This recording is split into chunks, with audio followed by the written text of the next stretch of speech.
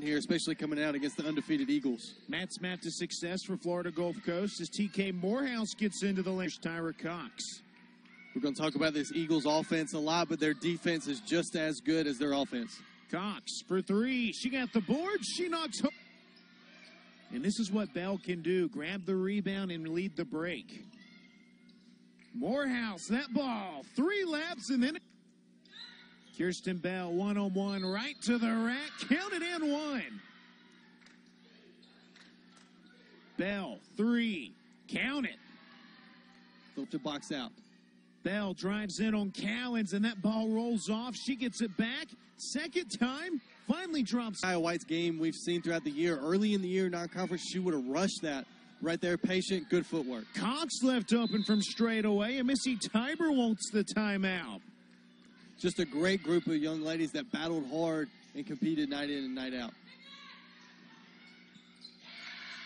That's Emma Litt. Opportunities there for North Alabama. Got to start cashing in on those. You don't want Florida Gulf Coast to get out even further. Bell on the hesitation for FGCU. Morehouse drives in. And that's a 4-point. Bell, the only player in the country ranked in the top 25 in scoring, rebounding, and blocks. And List again. And again, the defense for the Eagles right now just giving North Alabama nothing. Bell one-on-one. Look at the handles. Bell inside at the buzzer. Bell on double-double watch. She is every ball game. List sneaking through. Bell has an open look at the rim. That's all she needs. Bell breaks for Macy Lee. Bell left open in transition again. 19. Blair pumps the brakes. Cox left open. The net was flipped up. She flips it down with game in this second quarter. Cecil right to the rack. Florida Gulf Coast, this is what they do. Cecil, corner, answers. And that pass from Roberts to thread the needle there. Stanley, look how quickly FGCU pushed it up the floor. Morehouse. Cecil rattles it in. The 11th 3 for Florida. Morehouse. Cecil rattles it in. The 11th 3 for Florida Gulf Coast in this first half. And the Eagles take a 25-point advantage into the halftime break to the body of Blair. A charge.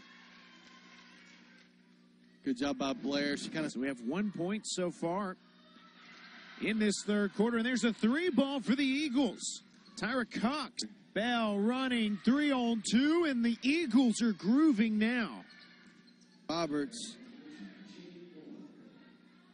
You can see the frustration from Roberts at the end of the play. She thought that was a block. I don't know that Blair beat her to the spot on that one. I think that's a tough break for the Lions. Second foul for Roberts. House. Double clutch in the air. Morehouse kind of thought somebody was coming over to block the shot. And Bell, with a strong rejection, practically took it from her. And Bell putting in. 3 ball from Hackley in the corner. And just the transition. Fires another make from downtown. That's 14 in the contest. But again, from outside, a little personal run here from Aaliyah Stanley. Easy finish for Hackley. What a catch by Hackley. One hand to catch up, get the ball. Blair inside. Finds List open underneath. Give her 15 now. Blair with the head fake, the drive, the help side path. And just patient off the ball screen. You don't typically see a player like Liz coming off. It's racing past everybody.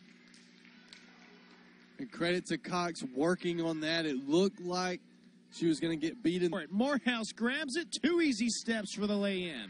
That's just how athletic Morehouse is. She played that like a free safety. She stood, she watched. Pass to Cox. Cox drills it.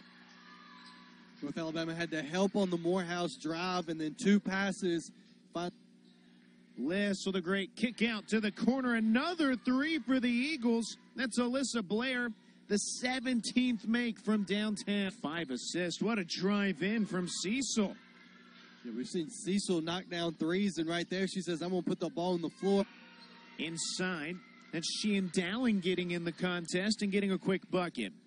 Nice job by the CU TK Morehouse, who had an outstanding game against Lipscomb, as Flames lead 7-4.